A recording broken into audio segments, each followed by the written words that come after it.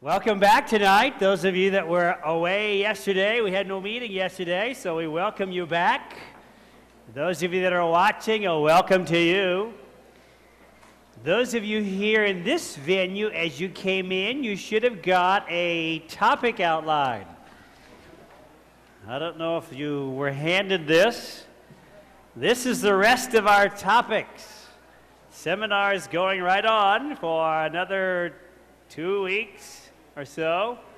So you know now what the topics are coming up. Also, if you'd like a visit, you can put on the back of your quiz card, I'd like a visit. Put your phone number there. I generally come early, so if you'd like to visit here, I can visit with you here if you have questions. If you'd like someone to come to your home and visit you at home, we can do that.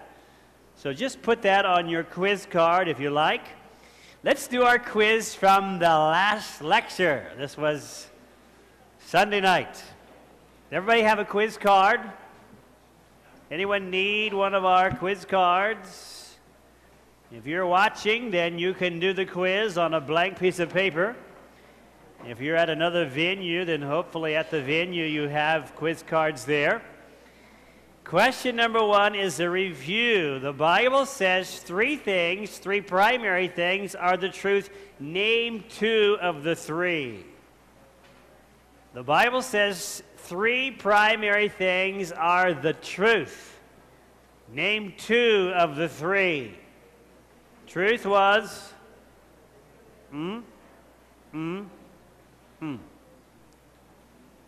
Write down the answers. 3 things that the Bible tells us are the truth. Now, if you weren't here, well, I guess you'll have to guess. Question number 2 is a bit easier. Yes or no, so you have a chance. According to the New Testament, is Sunday or the first day ever said to be holy? Or was it ever kept holy by Jesus or his disciples? Put down on line 2, yes or no. According to the New Testament, is Sunday or the first day ever said to be holy? Or was it ever kept holy by Jesus or his disciples? Question number 3, true or false? When considering Bible truth, the safest thing to do is follow the crowd, since the majority are always right. Question number 3, true or false? When considering Bible truth, the safest thing to do is follow the crowd, since the majority are always right. Question number 4, true or false? Sunday as a sacred day is a man-made tradition and began with pagan sun worship in Babylon. Sunday as a sacred day is a man-made tradition and began with pagan sun worship in Babylon. True or false? Final question, true or false? The Sabbath is a special appointment with Jesus, a time of fellowship, worship, blessing, and rest. True or false? The Sabbath is a special appointment with Jesus, a time of fellowship, worship, blessing, and rest. Are you ready to go back through and grade your quiz? I hope you got them all. I hope you got them all right. Let's go back through. Number 1 is the review. The Bible says 3 primary things are the truth. What were those 3 things? Jesus, the Word, and the law. Well, I guess if you got all 3, then you can give yourself a bonus point. There are the 3. Jesus, the Word, or the Bible, and the law. Number 2, according to the New Testament, is Sunday or the first day ever said to be holy, or was it ever kept holy by Jesus or the disciples? The answer, unfortunately, is no. That's a tradition. Number 3, when considering Bible truth, the safest thing to do is follow the crowd, since the majority are always right. That's false. Generally, the crowd is wrong. So if you follow the crowd, you're probably going the wrong way. Number 4, Sunday as a sacred day is a man-made tradition and began with pagan sun worship in Babylon. What's the answer? That is true. Number 5, the Sabbath is a special appointment with Jesus, a time of fellowship, worship, blessing, and rest. What's the? That is true. How many got 100% on the quiz? Oh, looks like about a third of you did. Maybe that first one was the one that stumped you. 3 things that are the truth. Well, we're going to sing this song as they pass the baskets. You can drop in your quiz card with your score, your questions, your prayer requests. If you're watching in some other venue, hopefully they'll collect the quiz cards from you. And while they collect those cards, we're going to sing Lift Up the Trumpet. If you know the song, sing with us. If not, we're going to learn a new song tonight.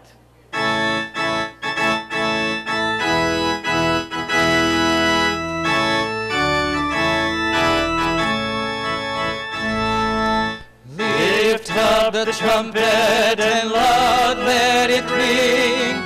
Jesus is coming again. Cheer up, ye pilgrims, be joyful and sing. Jesus is coming again. Coming again, coming again. Jesus is coming again. Now you know the tune. Sing with us. Echoing hilltops, proclaim it, ye plains. Jesus is coming again. Coming in glory, the Lamb that was slain. Jesus is coming again. Coming again, coming again. Jesus is coming again. He brings of earth tell the vast wandering throng. Jesus is coming again. Tempests and whirlwinds, the anthem prolong. Jesus is coming again. Coming again, coming again. Jesus is coming again. You believe that? Amen? Amen. I like that song because of the theme. Jesus is coming again. That's the hope of the Bible-believing person. Well, as you came in, you probably dropped off your ticket to verify you were here. Today is number 9. Our next meeting tomorrow night is number 10. You come to 15 lectures, you get to keep a Bible. And if you forgot to bring your ticket book, then you can write down your name on a Post-it note. This is the Bible we're going to be giving you after you come to 15 lectures. And then we've also been giving out here the Bible lessons. Now, I wanted to mention, if you want to do the summary sheet, let me just underscore that point tonight. The back of every lesson, it has quiz questions. And you notice that each one of the quiz question, it has a number beside it. Number 1 says, at his second coming. And then it has a 1 in parentheses. That means there's 1 correct answer. So of the multiple choice, you have 1 correct answer for number 1. Christ will arrive privately and visit certain cities of the earth. Christ will appear in the desert. Christ will remain in the clouds and call the righteous up to meet him in the air. So one of those 3 is the correct one. So you mark the correct one. Then, of course, you go to number 2. And some of these will have more than 1 right answer. Like, for example, number 6, it has 4 here in the parentheses. That means there are 4 correct answers. So you mark the 4. Then put your name somewhere on this quiz sheet. You can tear it off, drop it off at the table the next lecture when you come back, when you've done it. They'll check it, grade it. And then the next meeting, you can pick it back up. If you get all the quiz sheets done, then you'll get a diploma at the end of our seminar. If you have questions about that, ask me. I can explain that to you in more detail. Tomorrow night, our topic is the Antichrist cover-up, and there is a cover-up relating to the Antichrist. We're going to look at that tomorrow evening. Thursday is no meeting here in this venue. Friday, our topic will be the Bible's longest, most amazing prophecy. Then Saturday, we actually have 2 lectures. I don't know if you noticed that on our topic outline. You notice that on Saturdays, we have an AM meeting and a PM meeting. And the reason why we're going to have Saturday morning meetings is we've learned that this Saturday is the Sabbath. So if you'd like to come and celebrate Sabbath with us, we're going to do that right here at FTC Tower, and that'll be at 10 o'clock. We'll take some time for questions first, and we'll probably have singing. And then at probably close to 11, maybe quarter 11 or so, we'll have our topic, and the topic this Saturday morning will be the 3 steps to heaven. I'll share with you in that study how to live the victorious Christian life, how to stop smoking or drinking or gossiping or getting angry or whatever you're struggling with. We'll look at the 3 steps to heaven, and in that, I'll give you the 5 keys to victory. That's this coming Saturday morning. So join us Saturday morning. Then, of course, we'll have a meeting in the evening, like we normally do at 6 o'clock. But this Saturday, starting this Saturday, we're going to have morning meetings. We invite you to come and worship with us. It'll be pretty much the same format as we're having in the evening. We'll have a morning lecture. Let's stand now and sing our theme song, Turn Your Eyes Upon Jesus. Stand with us, please, as we sing this. If you're watching in another venue, you can stand also. Turn your eyes upon Jesus, look full in His wonderful face, and the things of earth will grow strangely dim in the light of His glory and grace. Let's pray. Our dear Heavenly Father, we thank you that we can turn our eyes upon Jesus. We want to do that now. As you've brought us here safely to this place to study the Bible, speak peace and hope to each heart. Bless those that are watching on television or the internet. Now as we open the Bible, open our minds to understand the truth, we pray. In Jesus' name, amen. Be seated, please.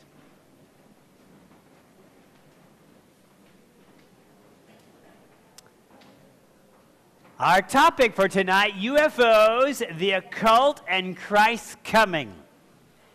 In recent years, there's been a surge of renewed interest in the topic of UFOs.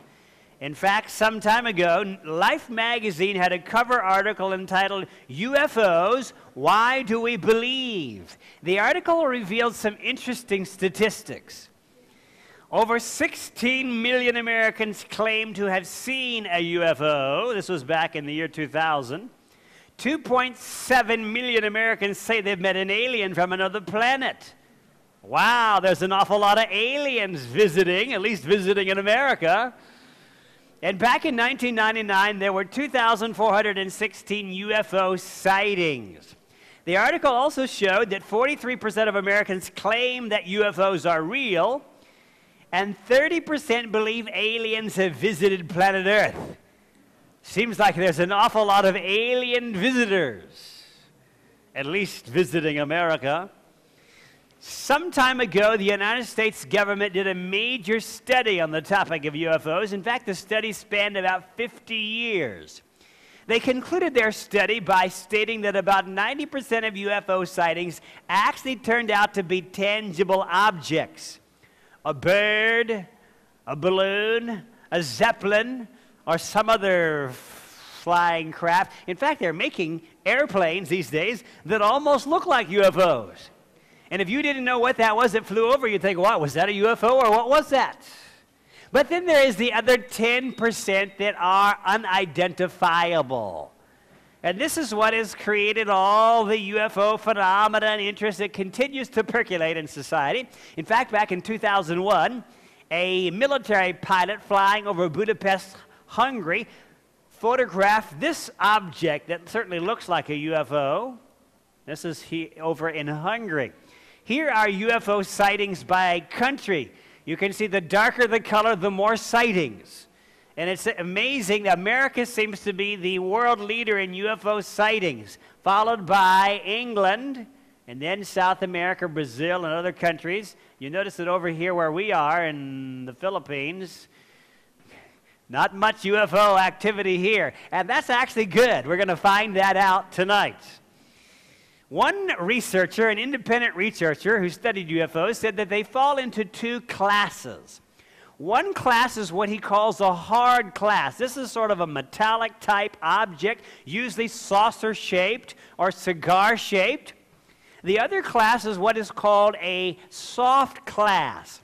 This is more of a light formation or a gaseous formation or a cloud formation. You might have heard, it was a couple months ago, they had that light, UFO light, over the Dome of the Rock Mosque. In fact, they actually videoed that. It's on YouTube. You can watch it on, I've seen the YouTube movie.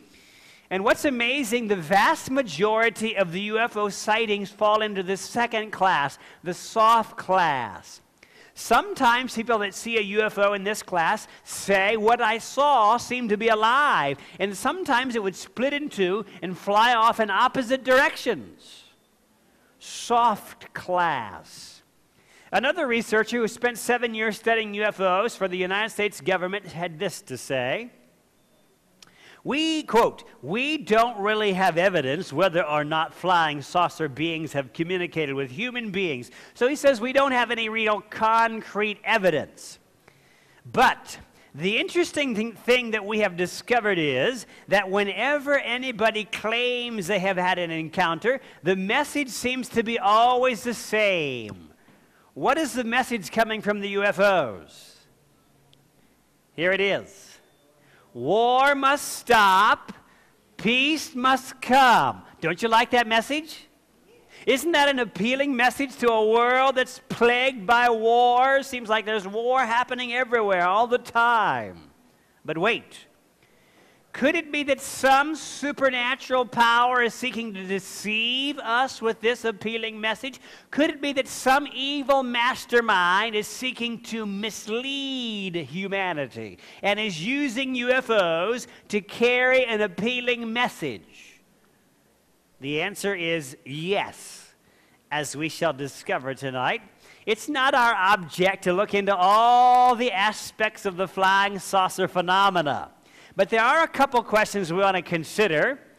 First of all, does the UFO phenomena that's so popular in our world today, can it be harmonized with the Bible?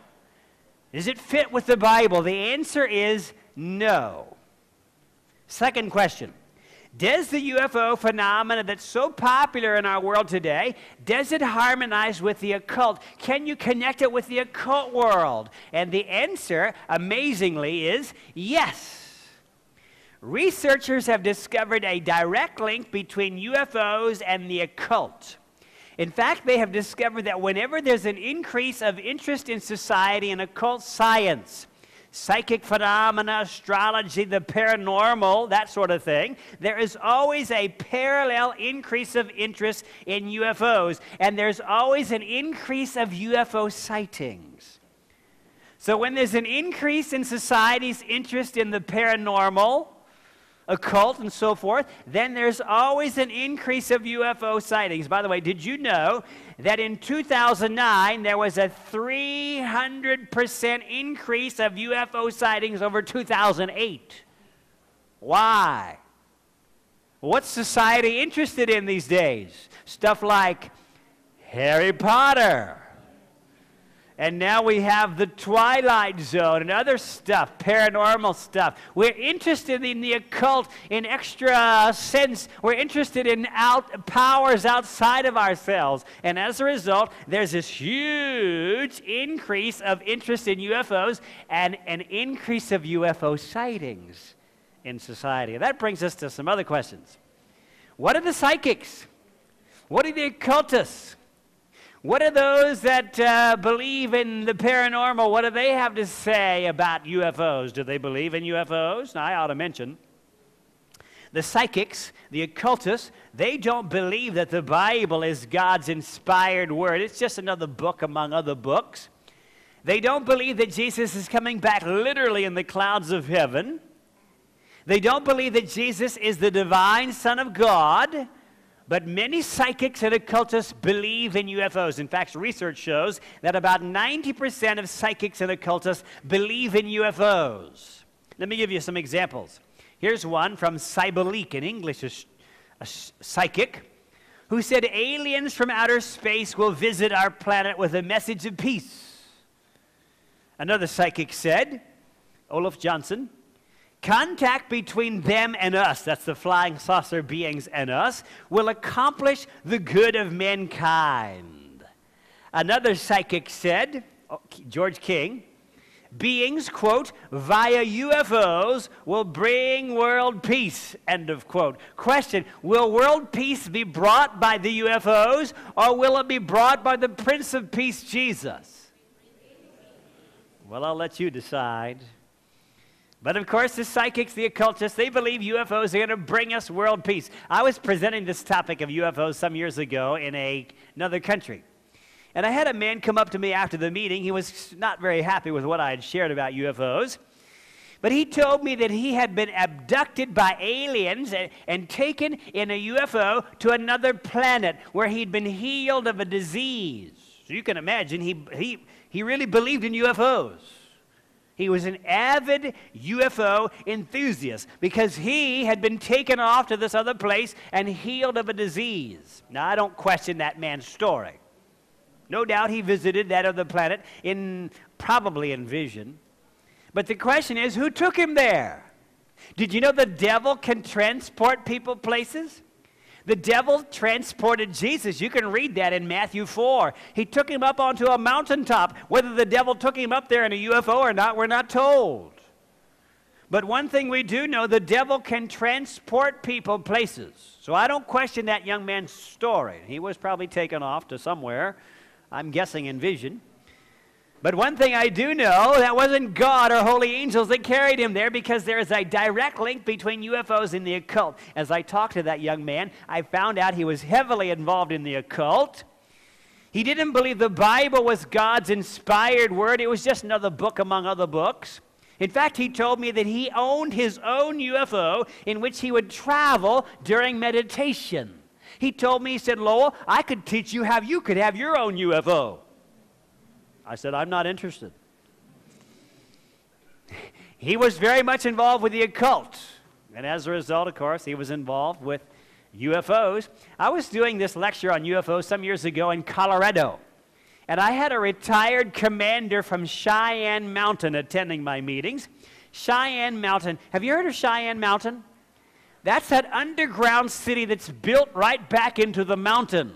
Let me just, here is how he describes Cheyenne Mountain. These are his own words. He was a retired commander from that complex. He said Cheyenne Mountain is the underground complex near Colorado Springs that serves as the nerve center for space and missile events around the globe, as well as air activities over Canada and the United States. It is the central command post for the North American Aerospace Defense Command, that's NORAD, and the United States Space Command, U.S. Spacecom. NORAD, U.S. Spacecom intelligence satellites orbiting at 36,200 kilometers above the Earth's surface provide 24-hour-a-day coverage of the entire Earth. Information from these and other satellites is transmitted to Cheyenne Mountain.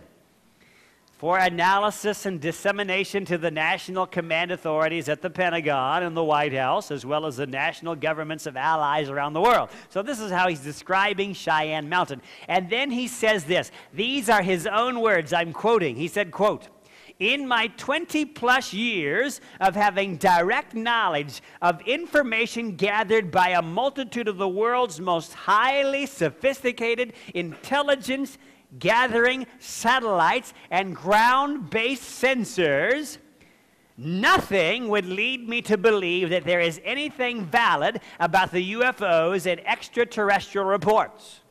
This is what he says, a retired commander at Cheyenne Mountain.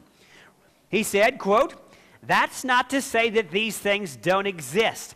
I am merely saying that there is nothing that we can prove from a scientifically verifiable source that would either confirm or deny their existence. As a Christian military officer, I believe instead that these sightings are very sophisticated manifestations of Satan's deceptions." And I would agree with his conclusion.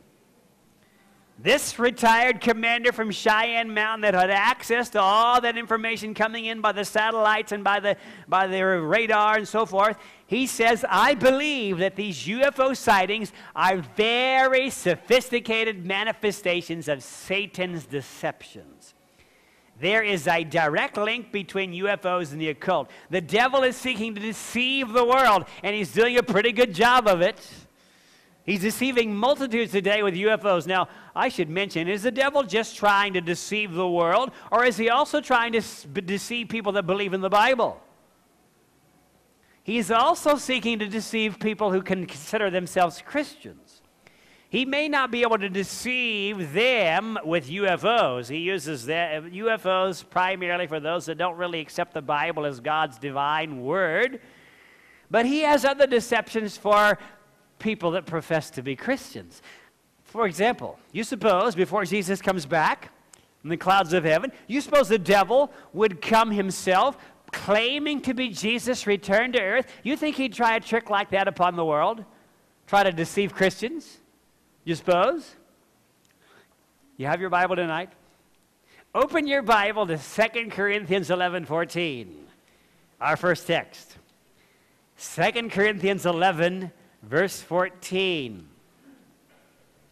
And we're going to answer this question about the devil appearing at end time, claiming to be Jesus returned to earth, trying to deceive Christians. I don't know whether he'll come in a UFO or not, but anyway. 2 Corinthians 11, verse 14. We have the page there if you're using the Seminar Bible. 2 Corinthians 11, 14. Have you found that place? If you're there, say yes. Okay, let's read it. It says, "And no marvel, for Satan himself is transformed into" what? Into an angel of light. So he'll probably come someday claiming to be Jesus, looking like an angel of light, to deceive Christians. Jesus warned us about deceptions concerning his return. Let's go read the warning from Matthew 24. Jesus said there would be counterfeits concerning his return. Matthew 24, we're going to read verses 23 through 27. And when you get to Matthew 24, you should have a ribbon in your Bible. Put your ribbon here in Matthew 24, because we're going to return to this place several times this evening. So take that ribbon that's in your Bible, or if you want to use a piece of paper or something, put a marker here in Matthew 24, because we're going to come back to this several times. Matthew 24, verses 23 through 27. Are you there? Let's begin with verse 23. Jesus says, "Then if any man shall say unto you, Lo, here is Christ, or there," what's Jesus say? "Believe it not. For there shall arise false Christs and false prophets, and shall show great signs and wonders, insomuch that if it were possible, they shall deceive" who? "The very elect. Behold, I have told you before. Wherefore, if they shall say unto you, Behold, he is in the desert, go not forth. Behold, he is in the secret chambers, believe it not. For as the lightning comes out of the east and shines even unto the west, so shall also the coming of the Son of Man be. Jesus outlines here three general areas of deception. Deception about the person of Christ, false Christ coming, verse 24. There shall arise false Christs, false prophets. Then there would be deception about the place of Christ, here or there. Matthew 24:23. Then if any man shall say unto you, Lo, here is Christ, or there, believe it not. And then deception about the manner of Christ's coming, secret. Verse 26. If they say he's in the secret chambers, don't believe it. Let's look at these three areas of deception. We'll take the first two together. Deception about the person of Christ and the place of Christ. Suppose you turn on your television some evening and the news anchor there is excitedly proclaiming, Jesus has come back to earth. He's come back to Manila. Or maybe he's come to Rome or Jerusalem. You see him there on television. This dazzling being looks just like the pictures of Jesus that we've seen. You see him healing the sick, maybe casting out the devils, maybe even appearing to raise the dead. You hear him speak some of the same words found in the Bible. You see thousands flocking to him. What would you do? You say, well, Pastor, if he came to Manila, I'd have to buy a plane ticket and fly up there to meet him. Or if he came to Rome or Jerusalem, I'd have to buy a plane ticket to go over there because I would want to meet him. Would you? Oh, you might. If you didn't know how to spot the real Jesus from an imposter, will there be a message that will go out one day that Christ has come back to earth? Yes, Jesus said it would happen. Matthew 24:23. Then if any man shall say unto you, Lo, here is Christ. Christ is here or there. What's Jesus say? Don't believe it. In fact, he tells us not even to go see an impostor. Wherefore, if they shall say unto you, Behold, he is in the desert. That's, if he came to Jerusalem, that's sort of like desert. Jerusalem, sort of like desert. What's Jesus say? Go not forth. Why not? Because you might be deceived by his miracles, by his charisma. Jesus says, don't go. I have no question the devil will come someday as an angel of light. Jesus said false Christ would come. No doubt the devil, he'll be the greatest deception. And people will think this is Jesus. The devil will look like Jesus. He'll talk like Jesus. He'll work miracles like Jesus. He'll have the scars in his hands and feet like Jesus. Oh, yes, we're already seeing that deception in the world. You might have heard of people that had the bleeding wounds in their hands and feet. We're already seeing that deception in the world. And when the devil comes claiming to be Jesus as an angel of light, almost the whole world will be deceived. That's why we need to know what the Bible teaches. So Jesus says there will be deception about the person of Christ, the place of Christ, but there would also be deception about the manner of his appearing. If they say it's going to be secret, then he says don't believe it. In fact, let's read it here, verse 26. Behold, he is in the secret chambers. If they say that there's something secret about Christ's return, what's Jesus say? Believe it not. There is, by the way, a popular teaching in some Christian communities, some churches today, that teaches that when Christ comes, it will be a secret event. We're going to see tonight that that's actually not what the Bible teaches. Jesus says, Matthew 24, verse 20, For as the what? As the lightning cometh out of the east, and shineth even unto the west, so shall also the coming of the Son of Man be. Have you ever heard of secret lightning? No. If it's secret lightning, it's not lightning. Christ's coming is not going to be a secret, and we're going to see that today. 4 times in the book of Matthew, Matthew 24, Jesus warns his followers about deception concerning how he would come back.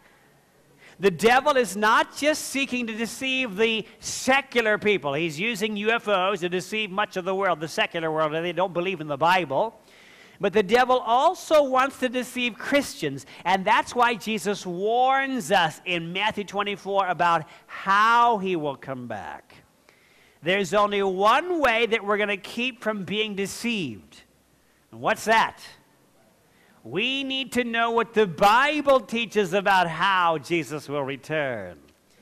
And so we're going to look at that this evening. Jesus, knowing that the devil would seek to deceive people about his Christ's return, he's given us the exact details in the Bible. And I might mention, God is not going to allow the devil to duplicate the manner of Christ's return. The devil will duplicate the person of Christ. Jesus said false Christ would come. And the Bible says he's going to come as an angel of light, the devil will. But God is not going to allow the devil to duplicate the manner of Christ's coming. So what is the manner of his coming? We're going to find out tonight. Christ's return is one of the greatest themes of the Bible. Jesus said in John 14, 1-3, what did he say? Read with me. Let not your heart be troubled. I will come again. That is the hope of the people that believe in the Bible. The hope of the Christian. Jesus will come back. It's been estimated that Christ's return is mentioned over 2,500 times in the Bible. 8 times more than his first coming. It's the great theme of Scripture. Paul said in Titus 2, verse 13, that he was looking for the blessed hope and the glorious appearing of Jesus Christ. Notice that word glorious, not the secret appearing, but the glorious appearing of Jesus Christ. So how will Jesus come back? Tonight I'm going to give you 5 Bible facts concerning how Jesus will return. And I invite you to mark these in your notes today. You should have a notepad. I think they gave you a piece of paper as you came in. So mark down these 5 Bible facts about how Jesus will come back. If you have these 5 facts in mind, you will not be deceived by an impostor. So what are the 5 facts? Fact number 1. The Bible teaches us Christ's coming will be a literal event. Fact number 1, the Bible teaches Christ's coming will be a literal event. Did you know there's at least one church that teaches that Jesus has already come back? They say he came back in 1914 or 1918 or something like that. And they say that Jesus is already here by his spiritual presence. Well, is Christ's coming simply going to be a spiritual presence, or is it going to be a literal event? Let's find the answer from the Bible. Turn with me to Acts chapter 1. Acts chapter 1. I hope you left your marker in Matthew. We're going to return to Matthew. But let's go to Acts 1, verses 9 through 11. We have the page there if you're using the Seminar Bible. Acts 1, verses 9 through 11. This is the description of Christ's ascension. After he died and rose again, later he ascended back to heaven from the Mount of Olives, and we have the description of that here. Acts 1, verses 9 through 11. It says, verse 9, and when he, that's Jesus, had spoken these things, while they beheld, he was taken up, and a cloud received him out of their sight. So he went up into what? Into a cloud, remember that. Verse 10, and while they looked steadfastly toward heaven as he went up, behold, 2 men stood by them in white apparel. No doubt these 2 men would be angels. Which said, verse 11, you men of Galilee, why stand you gazing up into heaven? This same Jesus, not an impostor, this same Jesus, which is taken up from you into heaven, shall so come how? In like manner as you have seen him go into heaven. So he's going to come back as he went up. Question, how did Jesus go up? Did he suddenly just disappear and leave his robe in a crumpled pile at the disciples' feet? Some people call that the secret rapture. They say, you know, people are just going to disappear, vanish. Their glasses will fall, their clothes will fall, they'll just vanish. Is that how Jesus went up? Did he just vanish? No, they watched him go up. And he's going to come back how? In like manner. Now question, when Jesus went up into that cloud, was that a real Jesus, or was it just some sort of spiritual presence? Was that a real Jesus that went up? That was a real Jesus. If you'd like to know how real he was, put in your notes Luke 24, verses 36 to 39. After Jesus' resurrection, he appeared to the disciples, and he told the disciples, the Spirit does not have flesh and bones, as you see me have. After his resurrection, he had flesh and bones. A glorified flesh and bones, not subject to disease or aches or pains or aging. The same kind of flesh and bones that we will receive one day when Jesus comes back. And it was with that glorified body, flesh and bone body, he went up to heaven, verse 51 tells us. So it was a real Jesus that went up, and he's coming back how? In like manner. So fact number one, Christ's coming will be a literal event. It will be a literal event. Let's read again verses 9 through 11 of Acts 1. And I want to underscore certain words here. While they, what? Beheld, he was taken up, and a cloud received him out of their sight. And while they looked steadfastly toward heaven as he went up, behold, two men stood by them in white apparel, which also said, you men of Galilee, why stand ye gazing up into heaven? What do these four words tell us? Did the disciples see Jesus go up? Yes, and he's coming back in like manner. So will we see him come back? Yes. That brings us to fact number two. The Bible teaches Christ's coming will be a visible event. Fact number one, it's going to be a literal event. Fact number two, it's going to be a visible event. How visible? Let's go back to Matthew 24. I hope you still have your marker, your ribbon there, Matthew 24. Turn back there, please. Matthew 24, verse 27. It says, for as the lightning comes out of the east and shines even unto the west, so shall also the coming of the Son of Man be. Can you see lightning? You can see lightning even with your eyes closed. If you don't believe that, try it some night. Don't go outside when the lightning's flashing. But stand by the window, close your eyes, and see if you can tell when the lightning flashes.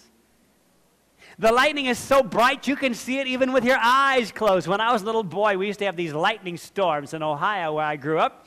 And I would lay in my bed. I loved the lightning storms. I'd close my eyes to see if I could still tell the lightning when it flashed. I could still see the lightning. I'd put a pillow over my face. I could still see the lightning. It was so bright. Christ's coming is going to be as visible as the lightning. It will be a visible event. Another text. Revelation 1, verse 7. This is the last book of the Bible. If you need the page, we have it there.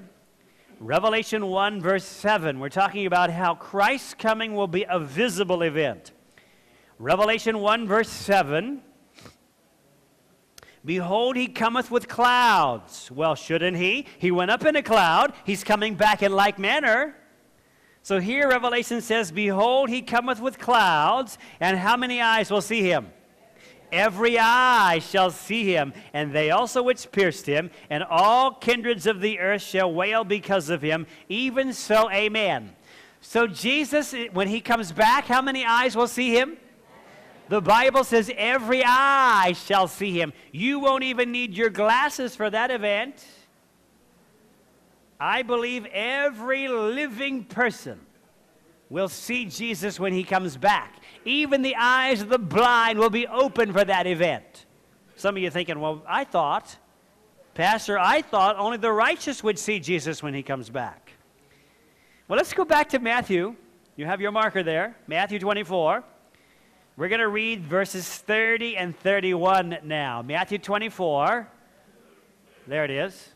There's the page if you didn't put your marker there. Matthew 24, 30 and 31. It says, and then shall appear the sign of the Son of Man in heaven, and then shall how many?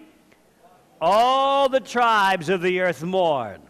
And they shall see the Son of Man coming in the clouds of heaven with power and great glory. By the way, they mourn not because their friends disappear, not because the righteous suddenly vanish and leave their glasses and clothes in a pile. That's not why they mourn. They mourn because they're not ready. All tribes see this event. They're going to mourn when they see the Son of Man coming in the clouds of heaven with power and great glory. Verse 31, and he shall send his angels with a great sound of a trumpet, and they shall gather. Here's the rapture. You might have heard the word rapture. That's the catching away of the saints. And the angels shall gather together his elect from the four winds, from one end of the heaven to the other. The four winds, that's north, south, east, west. Notice the gathering of the elect, the rapture that is, takes place when every eye shall see him. That's when the righteous are gathered to meet the Lord in the air. People ask me sometimes, Pastor, do you believe in the rapture? I say, yes, I believe in the rapture. But the Bible does not teach a secret rapture. The rapture is not going to be a secret at all. How many eyes are going to see him? Every eye shall see him. And the wicked, they mourn, not because the righteous suddenly vanish. They mourn because they also see Jesus, but they're not ready for the event. Jesus is not coming quietly to some distant city. Not going to step out of a UFO somewhere. In fact, if you have to be told that Jesus has come back, if you have to read about it in the newspaper, or hear it on the radio, or see it on television, what do you know?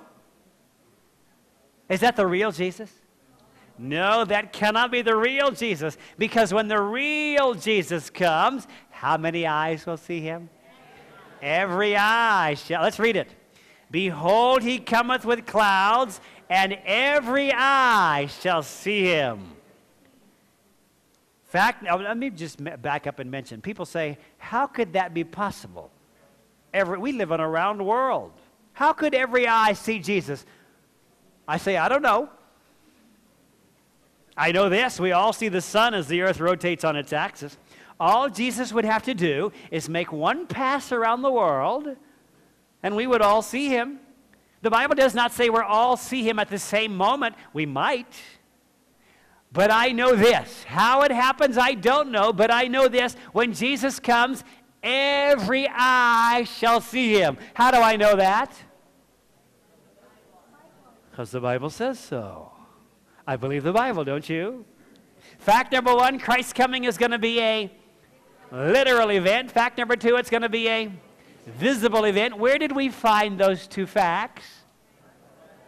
Base your faith on the Bible. Let's go to fact number three. The Bible teaches us Christ's return will be a dramatic, audible event. It will be an audible event. Let me give you a text. This is Psalms 50, verse 3. Psalms 50, verse 3 says, our God shall come and shall keep silence. Did I miss something? What a difference one little word will make. Let me try that again. Our God shall come and shall not keep silence. A fire shall devour air. If Jesus comes walking this earth somewhere as a dazzling being, what do you know? That's not the real Jesus. Because when the real Jesus comes, we go up to meet him in the air. Christ has come to fulfill the promise of John 14, 1 through 3. Read with me. Let not your heart be troubled. I go to prepare a place for you, and I will come again and receive you unto myself, that where I am, there ye may be also. Where is he today? He's up in heaven. So when he comes back, we're going to go up and meet him in the air, and he's going to take us to where? To those mansions that he's prepared for us. Let's go to our next fact. Fact number 4, the Bible teaches us Christ's coming will be a climactic event. Here is the text. Revelation 16, verses 18 and 20. And I'd like to actually begin reading with verse 15. It's not on the screen, but you can put it in your notes if you like. Revelation 16, we'll start with verse 15. Revelation 16, verse 15. Behold, I come as a thief, Jesus says. Blessed is he that watches and keeps his garments, lest he walk naked and they see his shame. So Christ's coming as a thief. When he arrives, what happens? Verse 18. And there were voices and thunders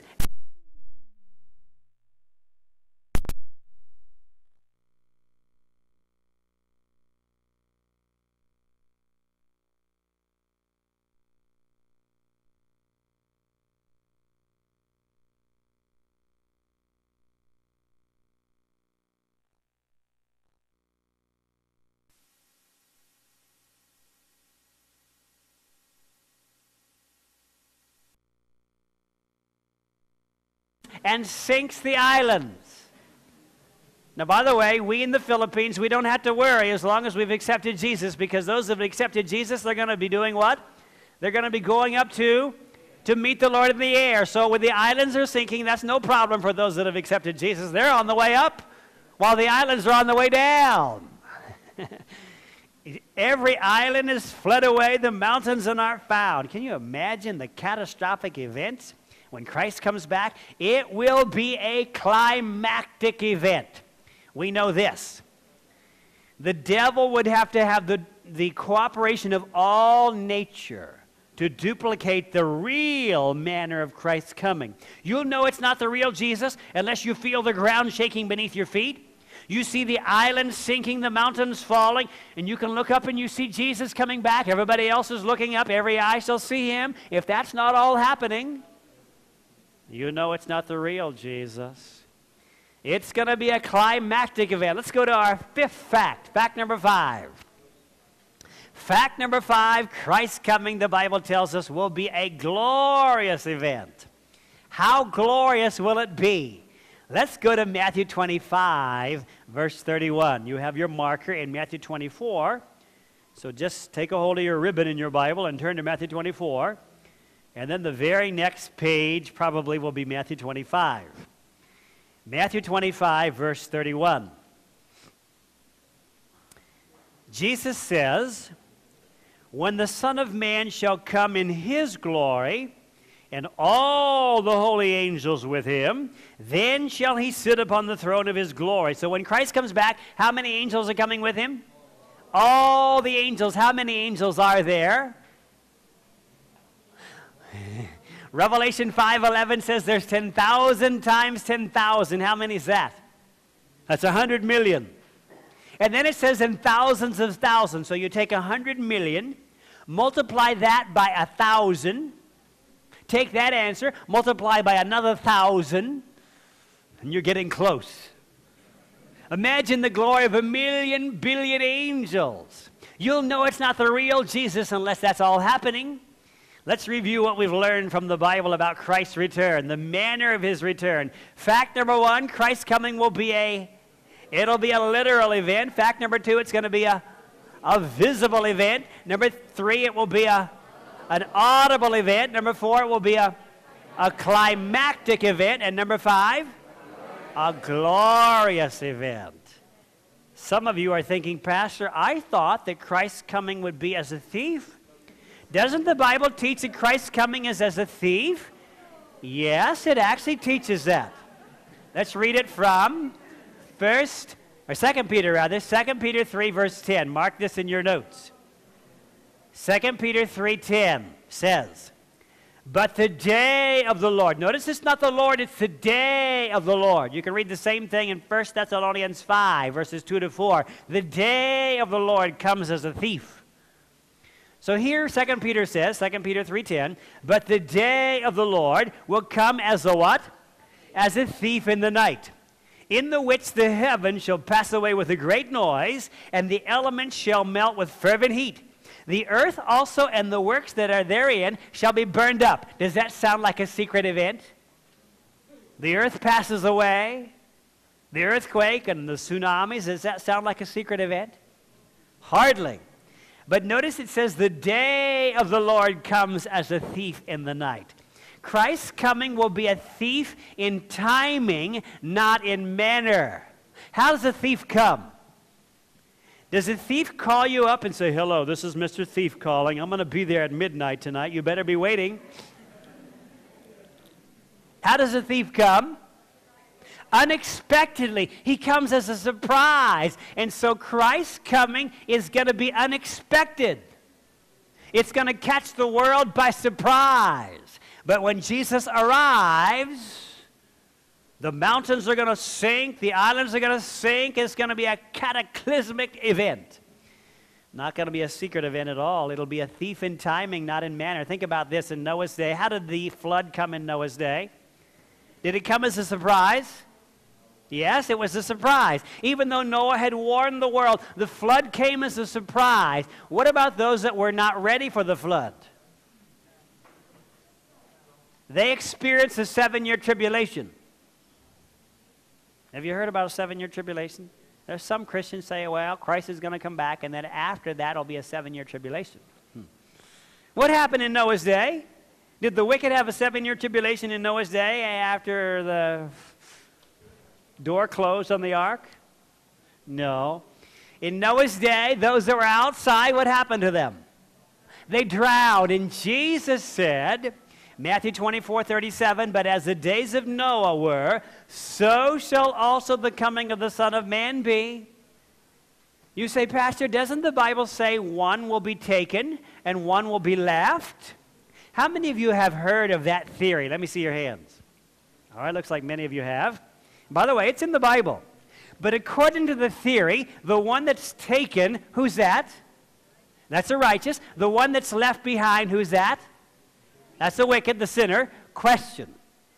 Those that are left behind, are they left dead or alive? Let's find out from Jesus. Come with me to Luke 17. Luke 17, 26 to 37. We won't read all of that, but you can mark it in your notes if you like. Luke 17, 26 through 37. We'll start with verses 26 and 7. Luke 17, 26 and 7. Jesus speaking. It says, and as it was in the days of Noah, so shall it be also in the days of the Son of Man. They did eat, they drank, they married wives, they were given in marriage until the day that Noah entered into the ark, and the flood came and destroyed them all. In Noah's day, there were two groups. One group was taken into the ark and saved. What happened to those that were left behind? Left outside? They drowned. One group saved, the other group destroyed. Reading on, verses 28 and 9, Jesus says, likewise also as it was in the days of Lot. They did eat, they drank, they bought, they sold, they planted, they builded. But the same day that Lot went out of Sodom, it rained fire and brimstone from heaven and destroyed them all. You might have heard about the story of Sodom, how God destroyed Sodom. In Lot's day and Sodom's day, two groups. One group taken out of Sodom and saved. What happened to those that were left in Sodom? They were destroyed. Two groups. One group saved, the other group destroyed. Verse 30 now. Luke 17:30, Jesus says, even thus, that means in the same way, even thus shall it be in the day when the Son of Man is revealed. Two groups. Now let's go down to verse 34. Jesus says, I tell you, in that night there shall be two men in one bed. The one shall be taken, the other shall be left behind. Two women shall be grinding together. The one shall be taken, the other left behind. Two men, verse 36, two men shall be in the field. The one shall be taken, and the other left behind. Verse 37. And they answered and said unto him, where, Lord? They knew where the righteous were going to go, but those that are left behind, where will they be left? Well, let's read it here. And they answering said unto him, where, Lord? And he said unto them, this is Jesus speaking, where the body is, thither or there will the eagles also be gathered together. So those that are left behind after Jesus comes back are going to be left for what? For the eagles to eat. There is a very popular Christian novel series in America today called Left Behind. You might have heard about it. Describing in graphic detail the adventures of the lost, those that weren't ready when Christ came, how they live, according to the novel series, how they live on earth during this tribulation. That's not what the Bible teaches. That might be good for Christian novels. Great way to sell books. But it's not the teaching of truth from the Bible. Jesus says those that are left behind when Christ comes back are left for what? For the eagles to eat. If you want to cross-reference, Matthew 24:28, wherever the carcass is, there will the eagles be gathered together. So, what happens to the wicked when Christ comes back? I know this is a tragic picture, but we need to look at it from the Bible. This is from the book of Thessalonians, 2 Thessalonians, chapter 1, verses 7 through 9. The Bible says, "And to you who are troubled, rest with us when the Lord Jesus shall be revealed from heaven with his mighty angels." Here's Jesus coming back with his angels.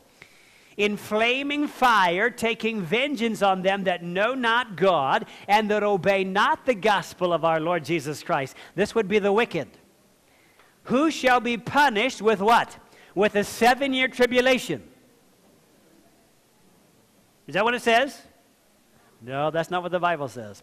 "Who shall be punished with everlasting destruction from the presence of the Lord and from the glory of his power." Another text, 2 Thessalonians 2, verse 8. Put it in your notes.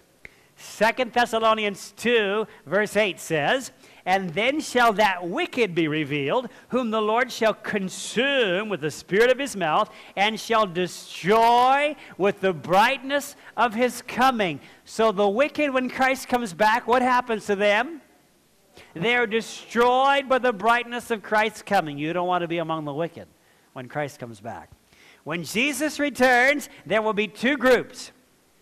The saved, the righteous, they'll be taken up to heaven, taken up to meet the Lord in the air, taken up to those mansions. By the way, let me back up and mention, if you want, one other text showing what happens to the wicked. Revelation 6, verses 14 through 17. How the wicked, they run away from Jesus. They pray for the mountains and rocks to fall on them and hide them. So there are two groups.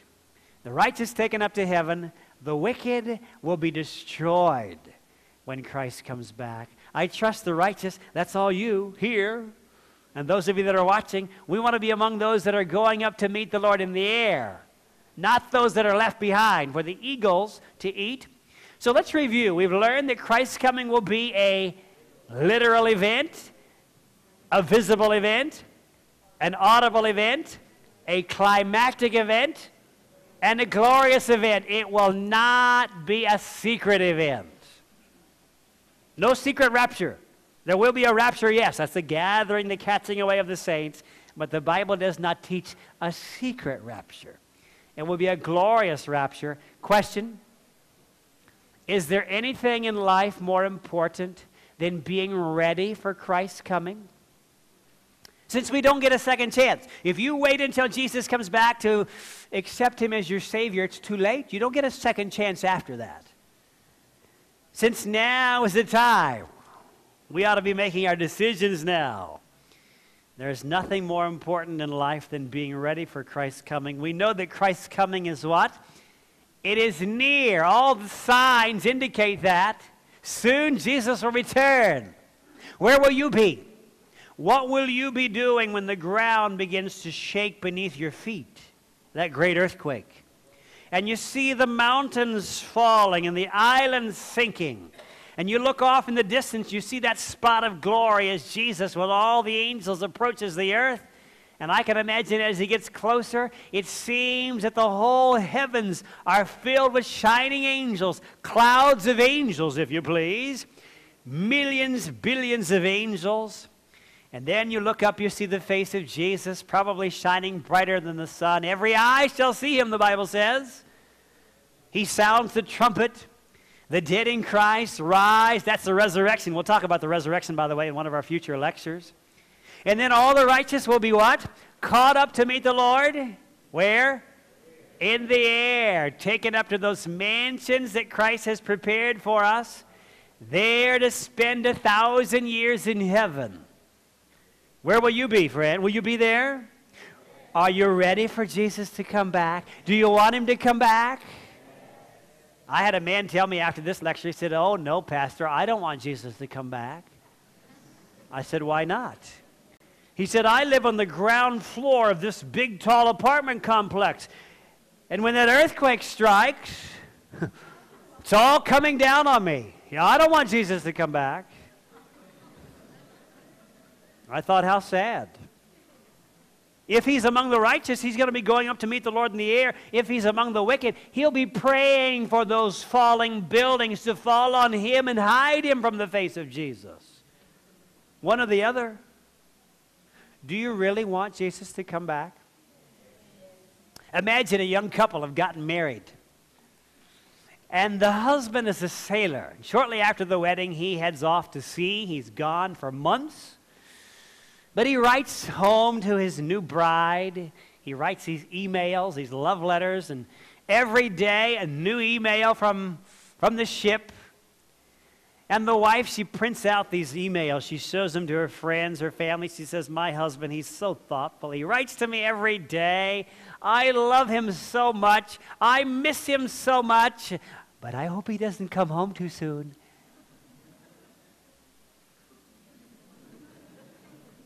Would she say that if she really loved him?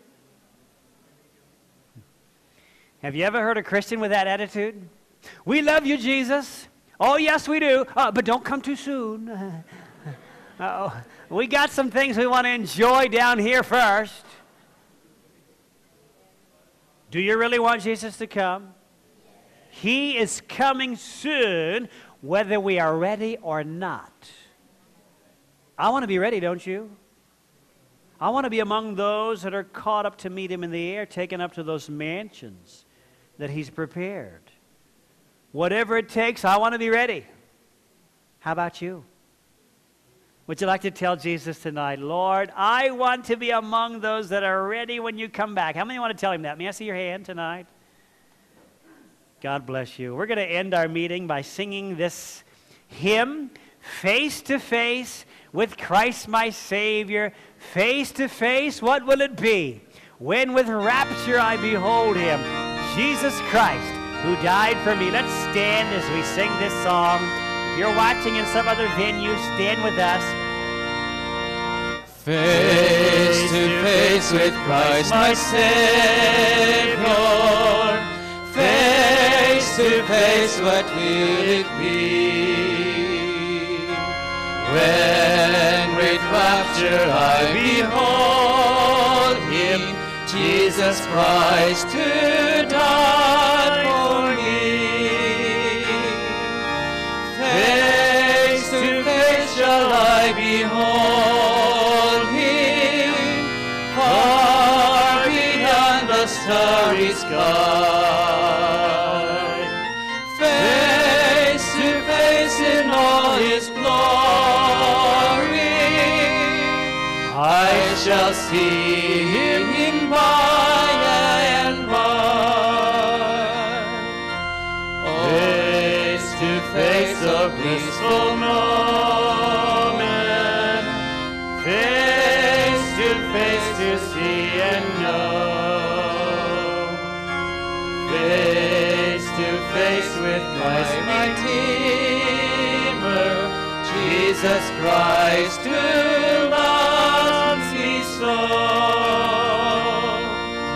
Face to face shall I behold him, far beyond the starry sky. Face to face in all his glory, I shall see him by and by. Let's bow our heads as we pray. Our dear Heavenly Father, we thank you for the glorious hope of Jesus soon coming. We're thankful for the truth in the Bible about how he will come back. We want to be among those that are ready, caught up to meet him in the air. We pray for our relatives, our family, our friends that have not yet accepted Jesus. Work in their lives. We want them to be with us. Bless each one who's here and each one who's watching, that when Jesus comes back, we might be among those saved. We ask in Jesus' name, amen. Tomorrow night, remember, our meeting is at 6 o'clock. We'll be answering questions tomorrow. No health lecture. We'll take time for questions. And our topic tomorrow night will be the Antichrist cover-up. If you're using a seminar Bible, you can either leave it here on your chair or drop it off at the table on your way out. We'll see you back tomorrow night.